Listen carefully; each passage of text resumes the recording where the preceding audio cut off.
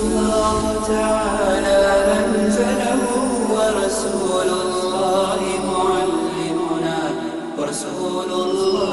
معلمنا هذا القرآن هو الهادي لأوائلنا وأواخرنا يدعو للعلم وللعمل. بسم الله الرحمن الرحيم. الحمد لله رب العالمين، وصلى الله وسلم وبارك على عبده ورسوله نبينا محمد وعلى آله وصحبه أجمعين. أما بعد، السلام عليكم ورحمة الله وبركاته. Today we will try to ponder and reflect upon Surah Al-Tariq, chapter number 86, and it is a Makki surah, which means that it emphasizes on the issue of resurrection and the day of reckoning. It emphasizes on Allah's ability to recreate and to resurrect the souls and the bodies after their death. It has short verses, few words, very strong and profound and up to the point. It begins with Allah Azza wa Jal swearing. Allah says, وَالسَّمَاءِ وَالطَّارِقِ.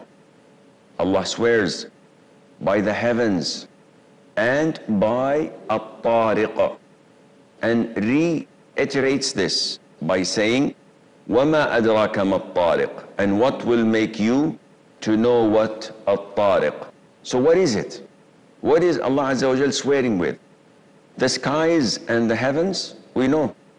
Allah has sworn so many times with that to emphasize and to bring attention to His beautiful creation, His perfect creation, the heavens, the skies above us that have no pillars holding it, that is visible pillars. And we know any structure has to have pillars, otherwise it would fall down. But the skies do not have these visible pillars. And Allah is swearing by At-Tariq. At-Tariq is something that comes at night, and it's something that comes and goes. And scholars say that At-Tariq is explained afterwards. So when Allah says, and what do you know about At-Tariq? To bring attention to what Allah Azza wa Jal is swearing by, Allah says, النجم الثاقب. It is the star of piercing brightness. And the stars are visible. You can see them in a clear night. They're far, far away. Some of them are stationary in the sense that they move in orbits, but some of them have a specific mission. And this mission was mentioned in other verses of the Quran. Its job is to attack and stop the jinn from eavesdropping. And the jinn, which are a creation of Allah Azza wa Jal that we do not see. The Prophet told us ﷺ that the angels were created from light, and the jinn were created from fire, and the humans were created from what was described to you, and that is clay, mud, soil. So the jinn is a nation, is an ummah, which we do not see. Allah told us in Surah Al-A'raf, they see you from where you cannot see them. And they have a lot of things that they differ among the humans. They fear the humans. Yet the humans without belief, without iman, fear them. The Prophet told us ﷺ that they used to eavesdrop and try to listen to some of the things being said in the heavens. And they may and they may not. They may succeed in taking a word or two of what Allah Azza wa Jal reveals to His angels. And the angels talk among themselves about something that would happen in the future that Allah Azza wa Jal has revealed to them. So they climb on top one another until they reach the heavens to listen, and they may succeed in taking a word or two before these piercing stars, these shooting stars come and target them. And this is how the soothsayers, as in the hadith, know some of the future. And the Prophet said ﷺ that he takes this one word that his companion of the jinn had given him, and he mixes it up with 99 lies. So this is the piercing star, the star with the piercing light that Allah Azza wa Jal swears by. And what Allah is swearing over? Allah Azza wa Jal says, إِن كُلُّ نَفْسٍ لَمَّا عَلَيْهَا حَافِظ. That there is no human being but has a protector over him. So what do we understand from this? Each human being, as mentioned in Surah Al-Ra'd, has angels protecting him from what's in front of him and what's behind him, until the decree of Allah Azza wa Jal comes, and there's no protection from that. When Allah wills it, it happens. Which means that we have the adhkar to recite. We have certain words and statements and phrases that we recite in the morning, in the evening, after mandatory prayers, and before going to bed. These adhkar, each Muslim must say them in order for him to be protected. Allah protects him with His grace and favor from any evil thing that may happen, until Allah wills that evil thing to happen. So without this shield, without this protection, you're vulnerable. It is very possible that bad things happen to you. But when you say these adhkar, the possibility shrinks until an individual is protected by Allah Azza wa Jal. So you say the adhkar, people try to give you evil eye, it deflects. People try to envy you, they cannot harm you. People try to do black magic, or jinn try to do harmful things to you, you are protected by the grace of Allah Azza wa Jal, until Allah wills it that this affects you for a reason and for a wisdom. So there are angels that protect you. So many times you're driving and all of a sudden something happens, you barely avoid an accident. And unfortunately, we don't remember a lot of those. Those who are fortunate, they do not forget. And they keep on remembering Allah's favors and blessings so many times. Allah Azza wa Jal had protected us from things that were so close to happening. Yet, somehow, miraculously, it didn't. This is Allah's work, subhanahu wa ta'ala. And another form of protection, or the word hafiz. Hafiz is to preserve, but also it refers to record. So every soul has an angel that records everything this soul does. And on the day of judgment, you will find your record book in front of you, and you can see all that you had done on earth. And then Allah Azza wa Jal, after swearing over this fact that there will be angels protecting you and recording what you are doing, so be careful. Allah Azza wa Jal says, فَلْيَنْظُرِ الْإِنسَانُ مِمَّا خُلِقَ. Let man see from what he is created. Ponder upon it. You're so powerful. You're so strong. You think that you came out of nothing and you will turn into nothing and that is it? Shouldn't you reflect on where you came from and where you should be going to? Allah says, so let man see from what he is created. Are you created from steel? Are you a man of steel? No, you're not. You're a human being. So what was man created from? Allah says, خُلِقَ مِن مَّاءٍ دَافِقٍ. He's created from a water gushing forth. And this is the origin of all human beings. Water, semen ejaculated. And this is a description. And that is why Allah says that everything that is living was created from water. Everything that's alive has water components in it.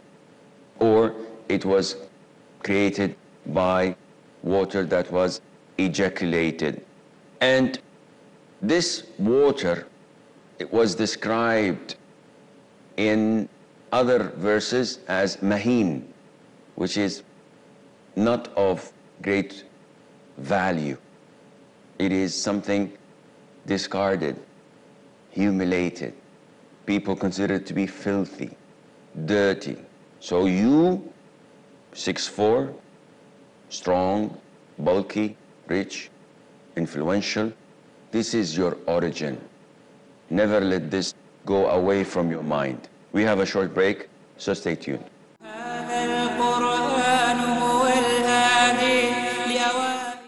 Their advice, who was raised under the banner of La ilaha illallah Muhammadur Rasulullah. their guidance, Their foundation is based on the Quran and the teaching of the Messenger of Muhammad sallallahu alaihi wasallam.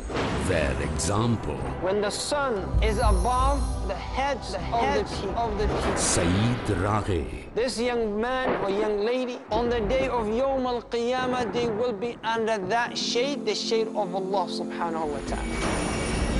going in the divine direction, blessing of Allah, the world of Muslim youth. Today at 3:30 p.m. and repeat telecast at 2 a.m. India on Peace TV.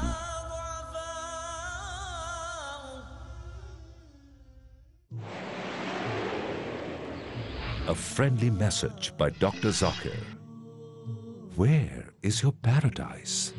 According to Sahih al-Bukhari, volume number 8, Itidaal adab, chapter number 2, hadith number 2. A man came to Allah's Messenger and asked, "O Allah's Messenger, who is more entitled to be treated with the best of companionship by me?" The Prophet said, "Your mother." The man asked, "Who next?" The Prophet said, "Your mother." The man further asked, "Who next?" The Prophet said, "Your mother." The man asked for the fourth time, "Who next?" The Prophet said, "Your father," which means 3/4, that is 75% of your companionship goes to your mother. And 1/4, that is 25% of your companionship goes to your father. In short, the mother gets the gold medal, she gets the silver medal, as well as the bronze medal. The father has to be satisfied with a mere consolation prize. It is specified in Sunan Nasai, Kitabul Jihad, chapter number 6, hadith number 3106. Prophet Muhammad, peace be upon him, said, "Paradise lies beneath the feet of your mother." Peace TV, the solution for humanity. Peace TV presents over 100 million viewers at one of the largest peace conferences in the world, addressing a sea of spellbound spectators. Over 30 world-renowned orators on Islam with credentials impeccable. The truth of Islam. Deen is your way of life. It is our duty, our obligation. By following the Quran and Sunnah, we will give the message to one and all. With articulation exquisite. Read the book of Allah. Islam is the easy way. It's the simple way. Remind each other. the Muslim is not a source of harm for other people. Collaborate with the people for good. This is the call of Islam. With the mission of spreading the truth of Islam. Do what you can to spread the word of Islam. Wherever we are, live like Muslims. Use your power. Allah is saying, why do you need anything else? This Quran is self-sufficient. The only book on the face of the globe, the Quran. How a human being should lead his life is given in this instruction manual, the glorious Quran. For peace to prevail on earth in Peacemakers. Next on Peace TV.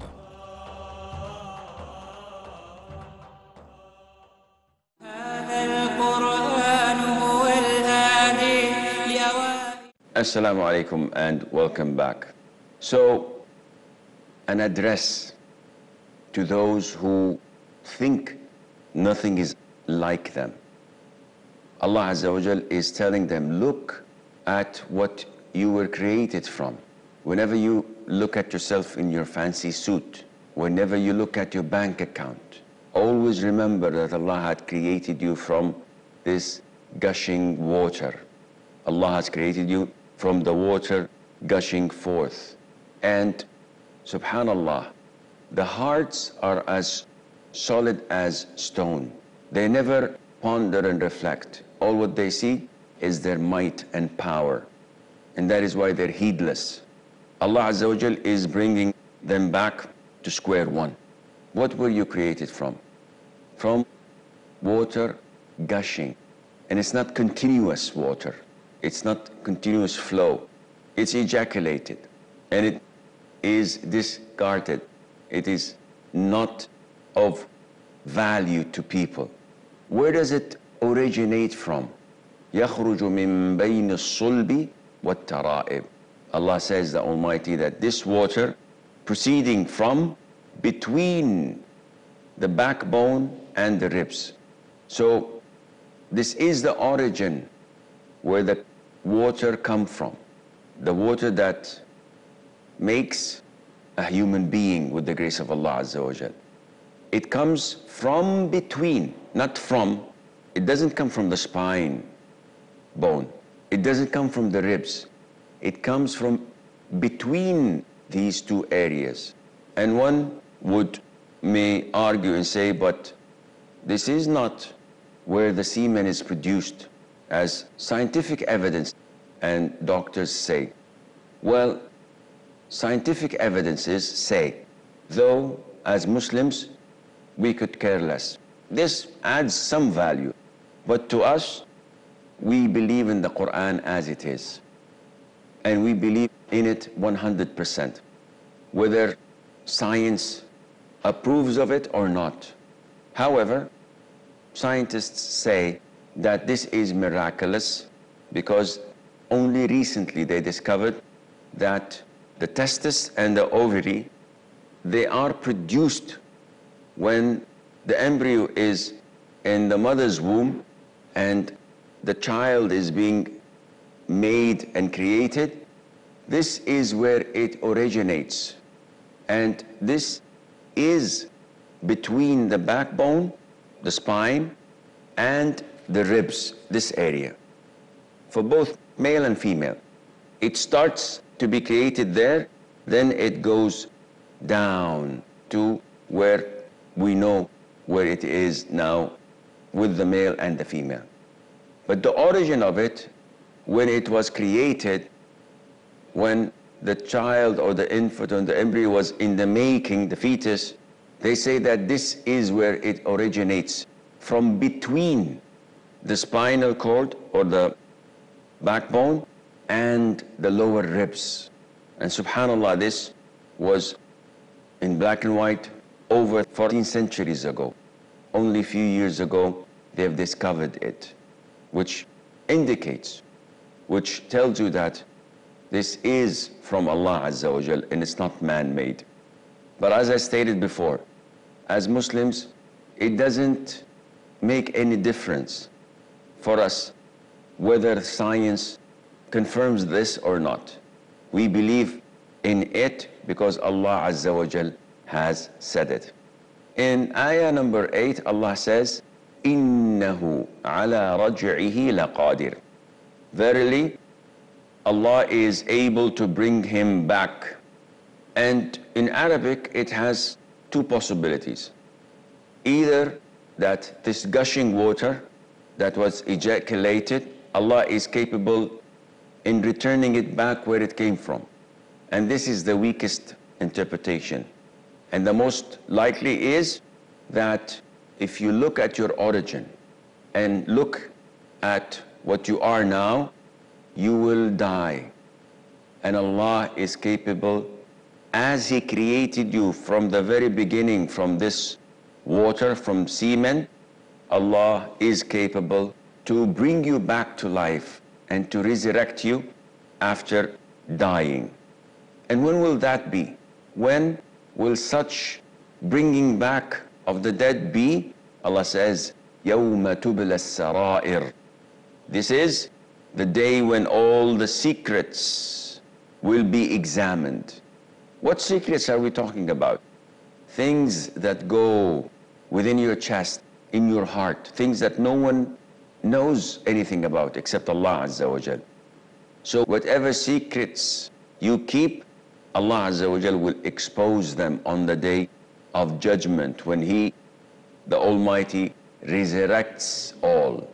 So what's inside can only be known on the day of judgment, which means that in this life we judge people in accordance to their actions, not in accordance to their intentions, because this is something only Allah knows.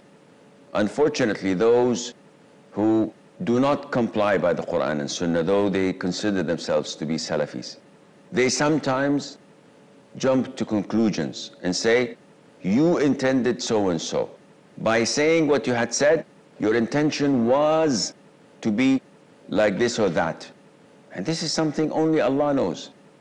And that is why Usama ibn Zayd, may Allah be pleased with him and with his father, when he was in an expedition fighting the disbelievers, and he was telling the Prophet ﷺ about the battle, the Prophet ﷺ was very happy with the news he was hearing, until Usama told him about this warrior who was so strong and fierce.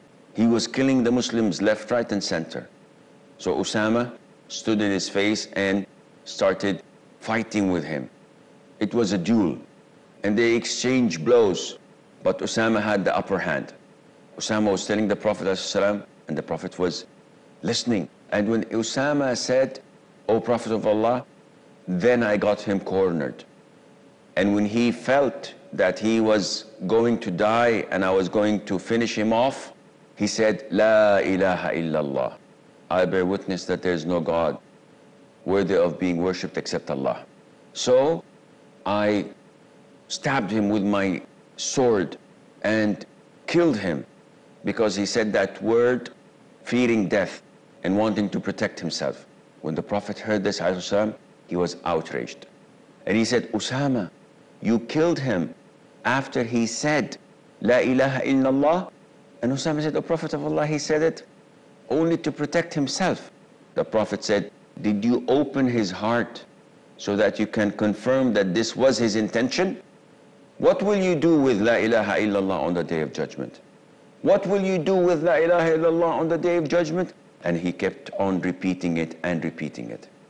Usama said, may Allah be pleased with him, "I wished that I did not become a Muslim till that day." Meaning that I wished that on that particular day I became a Muslim so that my previous deeds that angered the Prophet ﷺ would have been erased and I would have started a new page.